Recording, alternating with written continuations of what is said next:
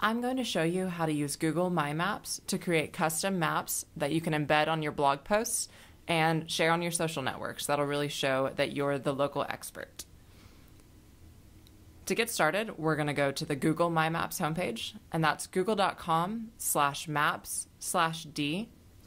And if you have a Google account and you're logged in, you'll see a page like this. If you don't have one, you'll be prompted to log in here. You're going to want to click Create a New Map. And from here, Google My Maps functions a lot like the normal Google Maps that you've used for directions before. If you click on the upper left, you'll be able to give your map a title. We're going to do Best Lunch Spots in Naples, Florida. And then you'll also be able to add a little description here.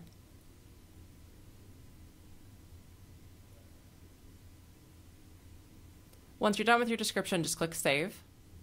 And from here, you'll just be able to search for a place. We'll start with the first lunch spot in the area. We'll do grouper and chips. Then click that. And it'll pull it up on a map. You'll see a little green arrow like this. You'll click that green arrow, and it'll pull up the address and all the contact information for the place. And then click Add to Map. If you click the name on the left-hand side, you'll be able to add a description by clicking that little pencil button. Here is where you can really give an opinion on the place, maybe say your favorite thing about it or the best thing to eat there. And then once you're done with your description, you can just click Save, and that will add all this information to your map.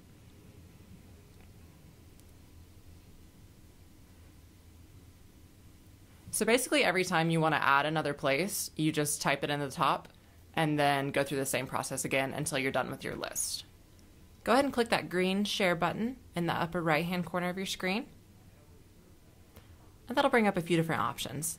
There's a link here that you can copy if you want to send it to someone, and you're also able to share the link via your social networks.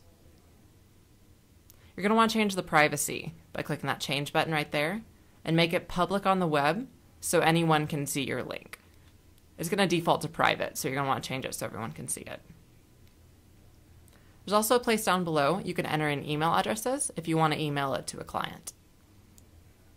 The coolest part about this is the ability to embed it in your blog. Click that folder button in the upper left corner and then click Embed on My Site, and you'll see a list of code. You'll be able to copy that code into your blog post, and then the map will show up in your post.